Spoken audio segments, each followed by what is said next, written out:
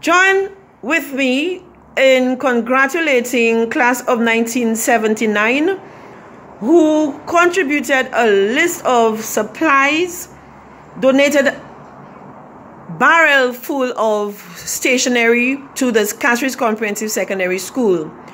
Now, unfortunately, these items came a little later than we expected, so the students who were targeted had already received.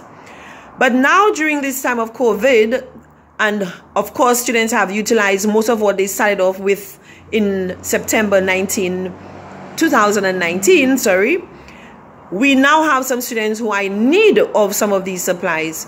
So today, Cleon is the luckiest from one.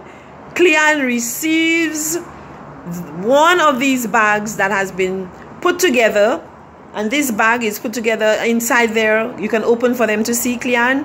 There are notebooks, pens, pencils, rulers, geometry sets, file sheets, and other supplies donated by class of 1979. So let's put our hands together for these students who have continued to support their alma mater and continue to reach out to students such as Cleon.